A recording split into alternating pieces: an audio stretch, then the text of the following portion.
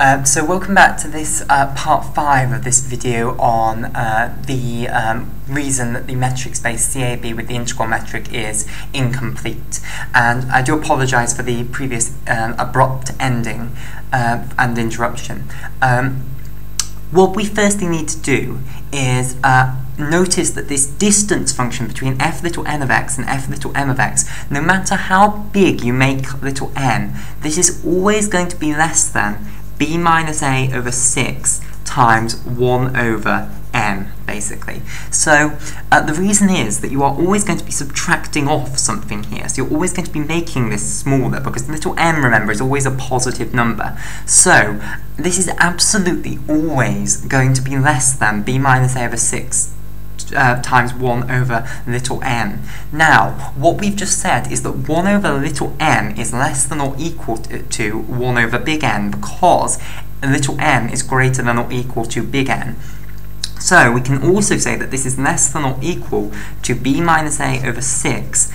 times 1 over big N, basically. So the distance between a function f little n of x and f little m of x is going to be less than, strictly less than, by transitivity. If this is strictly less than this, and this is less than or equal to this, then this is strictly less than this. So this is going to be strictly less than b minus a over 6 times 1 over big N. So if you pick little n and little m,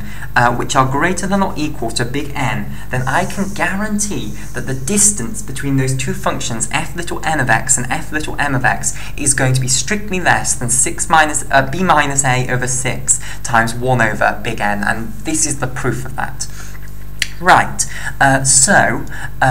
all I now need to do is say, okay, that if we can make this number less than our epsilon, then we're in business, because if you then pick a little n and a little m that are greater than or equal to big N, then the distance between them is going to be less than b minus a over 6 times 1 over big N. And if that's strictly less than epsilon, if we've chosen big N so that this number is strictly less than epsilon, then we've done, haven't we? We've found a point in this sequence of functions where if you pick any two points of the sequence, of that tail end of the sequence, then the distance between them is going to be less than epsilon. So what we need is b minus a over 6 times 1 over big N to be strictly less than epsilon. Right, so now multiply both sides by big N, and you get b minus a over 6 needs to be less than or equal to epsilon times n. So you can do that because n is a strictly positive number. So by the axioms of an ordered field, you can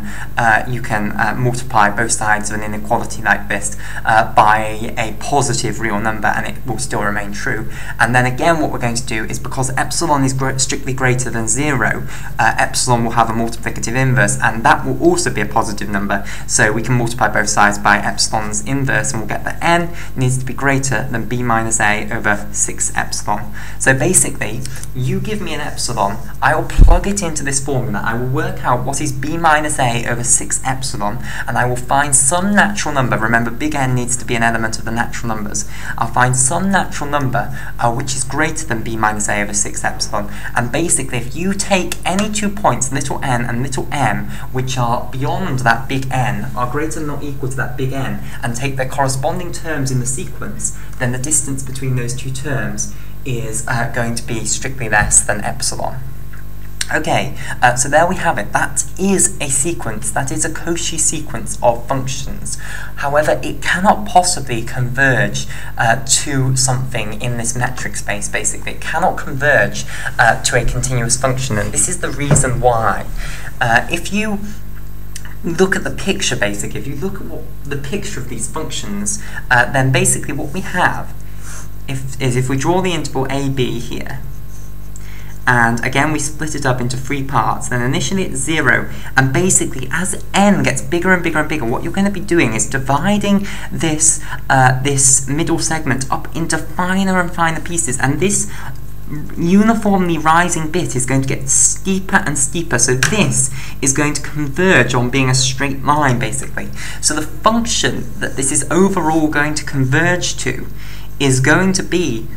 something that looks like a jump function like that, basically, where you've got an infinite gradient, if you like, a vertical line connecting this line from 0 to the line 1, and that's what it's going to converge on. And the reason is that you can see that as this gets bigger and bigger and bigger, if I draw in this vertical line, basically, so if I draw in this this jump function where it suddenly jumps from 0 to 1, so that's the blue one, whereas the black one is one of the elements of this sequence, then we can see that as the sequence gets bigger and bigger and bigger, this area bounded between them, which is the area of that tiny little triangle, as n gets smaller and smaller and smaller, that's going to just get smaller and smaller and smaller, because the area between them is just going to be the area of that triangle, and the area of that triangle is just going to be the height, which is 1, times the base, which is the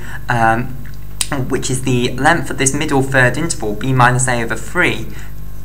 times the amount of that middle interval that it takes up, which is 1 over n, basically, and then you'll need to times that by half. So basically that's going to be the area between this jump function, this blue function, and the black function, which is one of the elements of this elements of this sequence. So this is basically the distance in our metric space between f little n of x and this blue function. And obviously I'm bending the rules a little bit because the blue function isn't actually in the metric space. So really what this is just the integral of the difference between them. Okay, but basically b minus a over 6n, that's going to converge on 0 as n gets bigger and bigger and bigger and bigger. So this sequence of functions is going to converge to that jump function, that blue function, and basically that blue function isn't a continuous function, so it's converging to something outside of the metric space according to that definition of the metric. So if we took the set of all functions on this interval AB, then this blue function would be in there. And if we tried to define a metric, which of course wouldn't work, but if we did define the metric where it existed between two functions as this integral of the modulus of their difference over the interval AB, then this sequence of functions in that sort of metric space, of course it's not a metric space because the metric wouldn't be defined between all functions that you could come up with, but it would converge in that to this step function, if you like, and that isn't a continuous function, so it's not in there, basically. Okay, so that's the reason that this cannot possibly be a complete metric space, because what I've done is I've found your Cauchy sequence which doesn't converge to anything within the metric space.